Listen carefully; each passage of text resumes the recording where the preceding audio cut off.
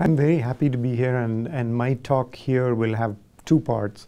The first part, I'm trying to cover what advances have happened. Again, most of the audience would have listened to talks about advances in myeloma that have occurred in the last 10 years.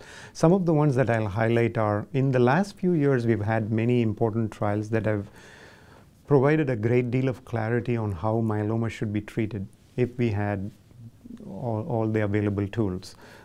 So for example, I'll be talking about the fact that a newly diagnosed myeloma patient today can get a frontline regimen of bortezomib-lenalidomide-dex, followed by transplant, followed by maintenance therapy, and expect to live 10 plus years with a 4-year survival rate of 85% or so. And that's great. The first progression on that regimen would occur about 4 years into their disease. Second line, we have the monoclonal antibody Daratumumab based combinations, which can probably give them another 2 or 3 years. So we've almost got the first 7 years of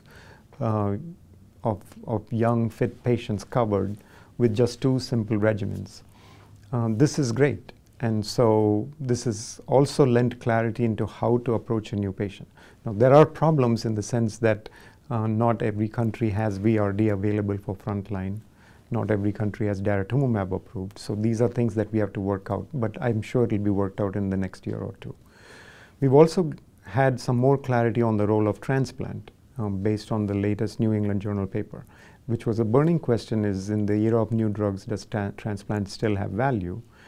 And what we've learned is, yes, it does have value. It does add probably a year or year and a half of progression-free survival to patients.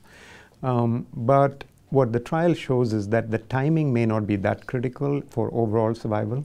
So whether patients have the transplant early or delayed, they seem to have the same length of time.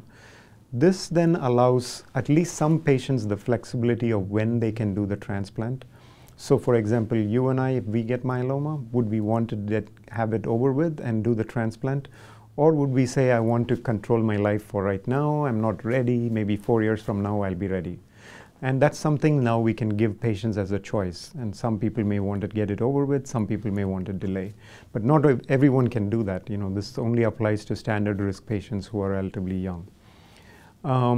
I'm going to talk about the differences in maintenance therapy that we need to use. For example, lenalidomide maintenance is clearly effective, prolonged survival, but it works mainly for the standard risk patients. So we need to really clarify that for the high and intermediate risk patients, a different type of maintenance approach with proteasome inhibitors is needed, and that's what we do at Mayo. So I'll cover some of these advances, the new drugs that have happened. And the second half of my talk will be a recap of the New Delhi talk.